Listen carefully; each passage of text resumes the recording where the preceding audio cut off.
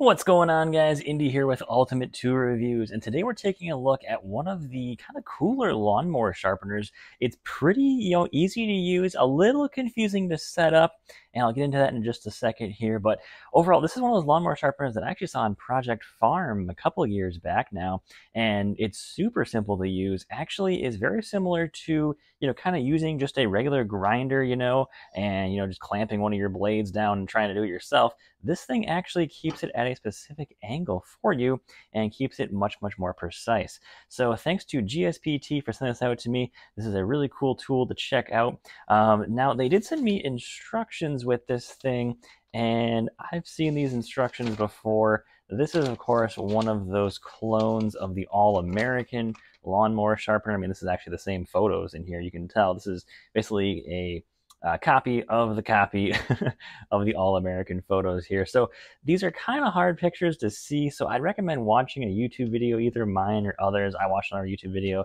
to make sure I was doing it properly as well too. This is one of those things where once you get it set up once, you are all good to go after that.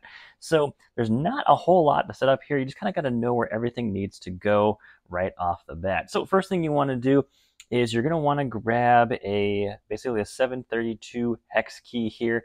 You're going to, of course, put in this little bracket here. There's going to be two little screws here that you put in. Now, once you have that bracket on, then you can, of course, mount this however you like. And you're going to want to have your grinder mount right here on the right side. Then you can adjust this set screw here to set how far left and right you have your grinder. And then, of course, right here is where your lawnmower blade. So we'll get this up in just a second here. But to adjust this set screw, it's going to be a number 19 socket there. So, of course, it's pretty tight from the factory, so you're going to definitely want to have an impact to get that loose quick, and then you can make that adjustment. So next thing you're going to want to do is grab your grinder. Whether it's corded or cordless, doesn't matter. You then are going to want to find the proper threading for that. They give you a number of these little threaded pieces here. Basically, you want to find the one that matches your handle. I've never been really a big fan of the Makita handles here. They have really little threads here, and they don't like to go in perfectly straight either, which has always been kind of an annoyance. But once you find it, you're good to go. Just tighten that on in, and then it goes in here, and you are all set.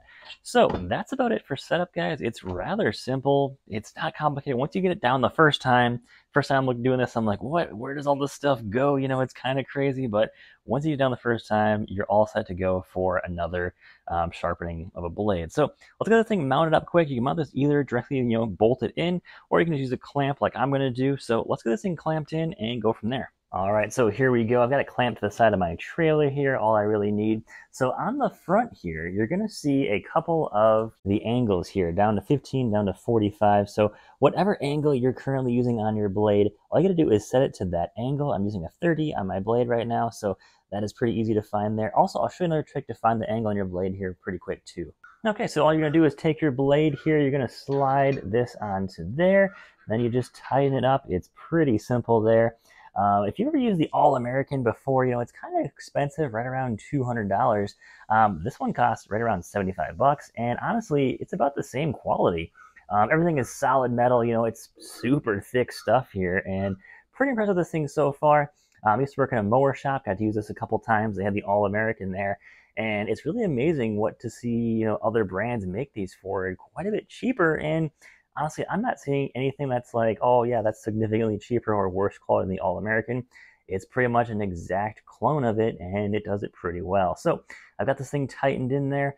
Let's now make sure that we are in the proper angle setting before we use the grinder here. Okay, so Makita angle grinders are a little fussy. It's not a perfect handle, like straight off this angle grinder. So what you have to do is once you get this in, you then slide this pin in here to hold your grinder, just like that. So now that we are slid in.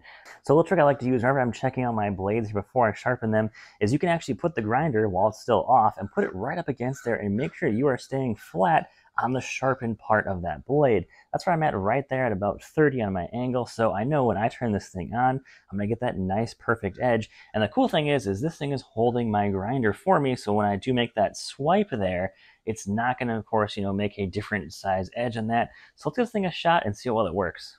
And of course, don't forget your PPE when you're using a grinder. I like to always use a face shield and safety glasses just in case. I've seen plenty of incidents online. All right, so let's get this thing fired up here.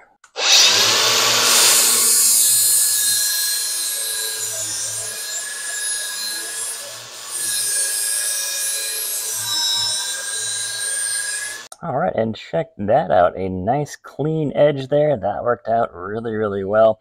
Awesome. So I'm actually pretty impressed with this thing. It's actually a fantastic upgrade from just, freehanding it with an angle grinder. Gives you definitely a bit more precision and really allows you to do blades a lot faster while also doing them a lot better as well, too. So I'll leave a link in the description, guys. You want to check this thing out. It's only about 75 bucks. And honestly, it's pretty well made. You want to mount this to a trailer, mount this somewhere in your garage. I'm just clamping in my trailer here for when I have to start my mower blade every couple weeks. This actually is going to be fantastic. And definitely some of myself using this quite a bit. Definitely makes sharpening mower blades a lot faster and a lot easier. We're also getting a better edge in my blade. So guys, thanks for watching. Take care. Have a great day and stay safe out there.